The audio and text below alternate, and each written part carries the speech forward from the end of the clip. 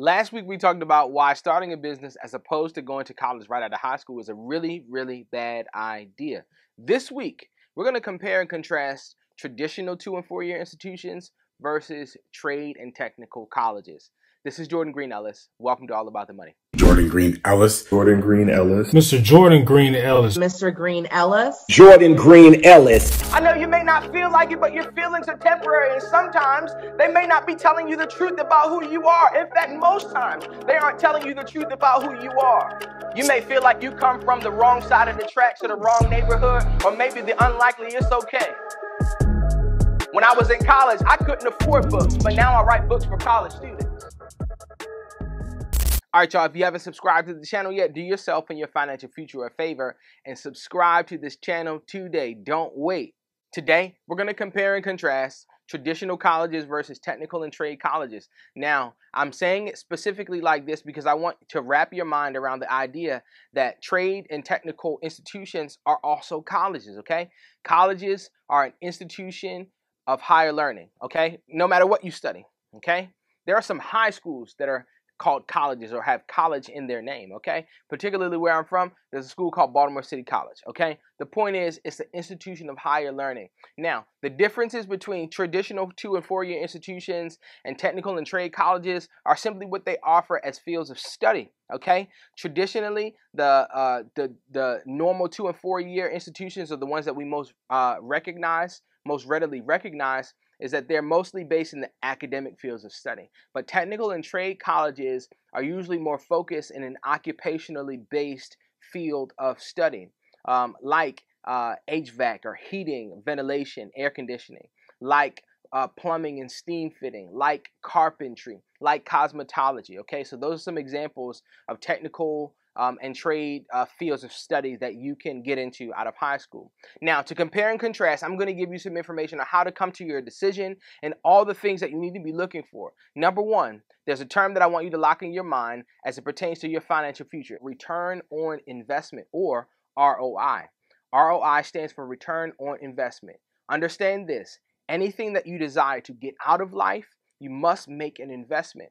Whether it's a financial investment, whether it's an intangible investment like your time, like your study, like your efforts, whatever it may be. If you are going to expect something out of life, if you're ever going to expect to get something out of life, out of a situation, out of a friendship, out of a job, whatever, you're going to have to invest something. You're going to have to put something in. And so I want you to lock this term in, ROI. This is the first thing that I want you to consider when you're making your post-high school options. What is the type of return of investment that I'll get from this next step? What is the return or the potential of the return on investment that I'm going to get from this next step? Or in other words, what can I get, or what could I possibly get from me taking this particular direction after high school? What could I possibly get from getting a college degree? What could I possibly get from obtaining this trade certification or this degree at this particular trade or technical college, okay? What am I going to get, okay? That's the first thing. Then the second thing that I want you to ask yourself: what does it cost? What do I have to invest? What do I have to invest, okay? Now, here's the thing. There's always going to be a financial investment. But if you put money in, you're always going to get money out, okay? Sometimes it takes a little longer than what you would expect, but this is why we do the research on the front end to see the potential of the return so that we can expedite that time in the middle, so that we can make that time in the middle faster so that we can get that return that we're expecting, okay? Now, the next question is, what do I have to invest? Do I have to invest this amount of money? Do I have to invest this certain amount of time, whatever it may be? Do I have to get an apprenticeship, or do I have to take some sort of capstone course to finish this degree? What are the steps that is required of me to be able to get that return on the investment? This is all about the money, so we're going to talk about money. Comparing the two, traditional colleges and universities, the ones that have mostly academically based offerings, are usually more expensive, okay?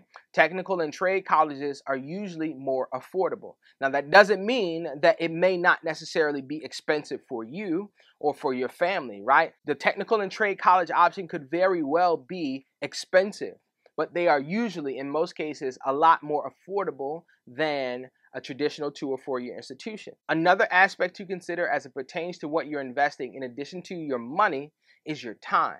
How long is it going to take me to complete this degree? Same thing can be with technical or trade colleges. How long is this program until completion? Is it 12 months? Is it 15 months? Is it 18 months? Is it 24 months? How long is it going to take for me to complete my end of the bargain so that I can get closer to that return on investment, rather, I should say, excuse me.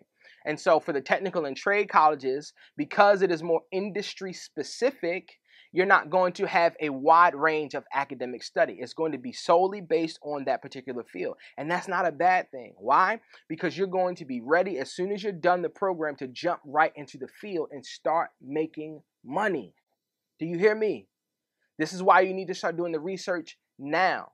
I need you to what's called count the costs, the literal costs and the intangible costs, like your time, how long it's going to take you to successfully complete the program so that you can fast track or rather get closer to that opportunity where you can start making some money and recouping that money back, okay? So that's the first thing that I want you to consider as it pertains to ROI. What do I need to invest? How much is it going to cost me?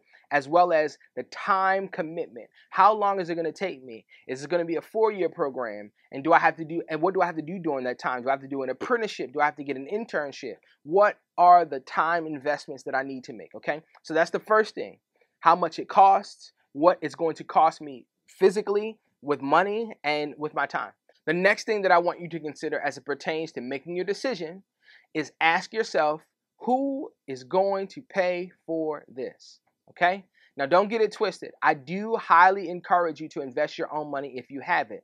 But you having your own money is not completely necessary. Why? Because there are funds readily available for students just like you. You may be thinking, I don't have a high GPA. That's okay. There are opportunities. You may be thinking to yourself, well, I wasn't the smartest in my class. And that's okay, because there are opportunities. They are called scholarships and grants, okay?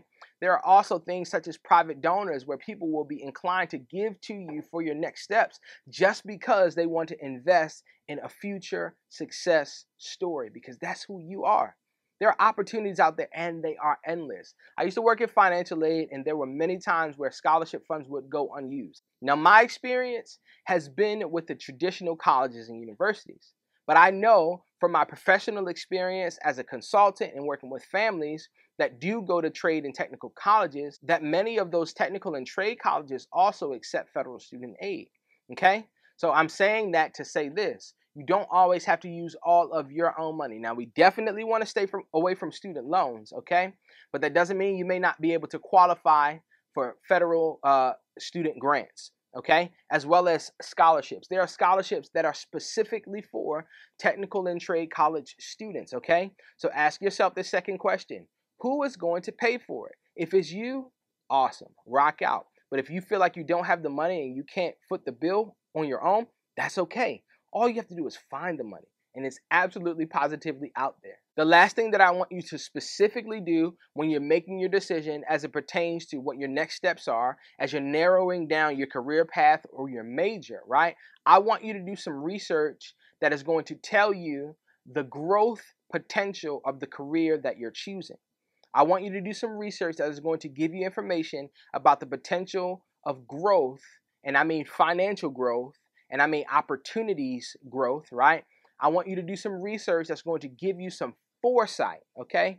Some foresight. What is being predicted about your particular selected industry, right? What is the industry of cosmetologists going to look like in the next 5 to 10 years? What is the construction industry going to look like in the next 5 to 10 years? What is the medical industry going to look like in the next 5 to 10 years? Educational industry, whatever it may be, do some research so that you can see the potential of its growth. While you're doing your research, I want you to look at the median incomes or the average incomes of your particular desired career, okay? I want you to start aiming at the very, very low end at around $40,000 to $50,000 as a median income starting out, okay? I want you to aim there starting out. That's fresh out of college. I want you to aim there. Let that be your litmus test. It can be a little higher. It can be a little lower depending on your desired industry. And then I want you to make some decisions from there. You can get some of that information by doing some research online, But specifically, you can go through the U.S. Bureau of Labor Statistics, and they have a growth chart. They have predictions over the next few years, about 10 years or so, that's going to tell you the trends of your desired career. Do this now, okay? I shared last week working with a family preparing for college, and the mom told me how she originally wanted to be a social worker until she found out how much money she was going to be making. And she called an audible. She switched up the play, and she became an accountant. I want you to be able to make an informed decision on your next steps, okay? Don't believe the hype. Make a wise choice, okay? I know that you have a passion area that you're passionate about. You love visual arts. You're an artist, and I'm not telling you to sleep on your dreams. I am telling you, however, to consider the full spectrum. You can still do both at the same time, but your priority should be, and your priority, in my opinion, needs to be on stabilizing yourself financially. There are some fields of study that are going to afford you more financial stability, as well as having the wisdom to live a certain type of lifestyle before you try to live a lavish type of lifestyle, okay? So I don't want you to be spending more than you make. I don't want you to be cashing out like you got it. One day you will, but today we got to get there, okay? We got to take these necessary steps. So don't believe the hype. Don't get, so wound up over everybody's highlight reel on Instagram, okay? One of the surefire ways to be able to know if somebody's telling the truth or not is how long they've been able to sustain what they say they've obtained. Okay? And so right now, all of this information is not only going to help you obtain a good opportunity that will afford you financial stability, which is predictable and consistent income, but it's also going to give you the right information to be able to sustain it, or meaning for a long period of time, be able to have consistency in your lifestyle. All right. So I want you to do some research, take all this information, don't just learn it, but apply it. I heard Dr. Earl Suttle say this not long ago, and I'm going to be saying it like I came up with it. OK, he said, we're addicted to education, but we're allergic to application. I don't want you to be allergic to application. Take this information and apply it. This is Jordan Green-Ellis. Thanks for tuning in to another episode of All About the Money. I'm signing out, but I'll see you soon. My name is Jordan Green-Ellis, and I'm your debt-free degree coach, but who I am is not nearly as important as what I'm about to say. This is Kamaya Tynes, one of the students that I've recently worked with, who is a college freshman and on her way to a degree without debt. She actually goes to one of the most expensive schools in her state. It's over $60,000 a year, and she's getting paid to go to school. Why? Because she had the right information. The question isn't whether or not you can pay the bill. So I don't want you to worry, parents, because I know you're thinking about how that premium price is going to get paid, y'all. Your kid has got a dream school, and they got accepted into it, but you're wondering, man, what do I have to do to make sure that this bill is covered? Because I don't want my kid to ruin themselves financially. You and many others have this question, but you don't have the answer. The answer is in the information, y'all. You got to know how to get it done. Just like Kamaya and Antonio and Desiree and many other families that I work with just like yours, the how is in the information, y'all. So I want to encourage you to get the information. If you're wondering of how to foot the bill, if you're wondering if whether or not you're going to have to take drastic measures like my parents did, who actually took money from their retirement to put their baby boy through college, and it still wasn't enough. I still had to borrow over $30,000 of student loans. If you're wondering how to avoid all drastic situations, then I want to encourage you to look no further and come get the answers to your questions at my upcoming boot camp, y'all. I'm going to give you all the information that I give to my families one-on-one in one day. I've come up with a formula. I've come up with a curriculum to be able to give you so that you don't have to depend on anyone else. One of the greatest pitfalls that I see in college preparation is that families think that they have time. Families think that the money's just going to pop up. Families think that the school they're getting ready to send their kid to is going to help them pay for it. And the truth is, y'all, they're not going to help you. I want to encourage you to get to my upcoming boot camp this month. It is the Degree with No Debt College Boot Camp, and I promise you it'll be the best investment that you make this year. Why? Because you're going to get so much of a return on this investment. You're going to be like, I should have paid 20 times as much as I paid for it. There are two ways that you can join this boot camp. There's general admission, which is $50, and you'll be able to join this boot camp and get all the information that you need. And honestly, this would be good enough. But if you want to take it a step further, if you want to enhance your experience, I want to encourage you to join the VIP experience. The VIP experience comes with admission to the boot camp, as well as 2 of my books for free, as well as a scholarship list for free, as well as a private Q&A session for free. And the last bonus is absolutely crazy, but I'm going to do it anyway, y'all. you'll get a month free in my private community called Caps and Gowns University. And it's just basically like the boot camp on steroids, y'all. It's so much more information. It's a community of people that are learning and growing just like you on their way to a debt-free degree. So I want to encourage you to sign up so that you can get the right information. Yes, it's going to be a lot, but you'll have access to the replay for a limited time. You'll be able to have what you need, y'all. And if you have any other questions, please reach out to my team at cgu@jordangreenellis.com. I am signing out, y'all, but I'll see you at the boot camp.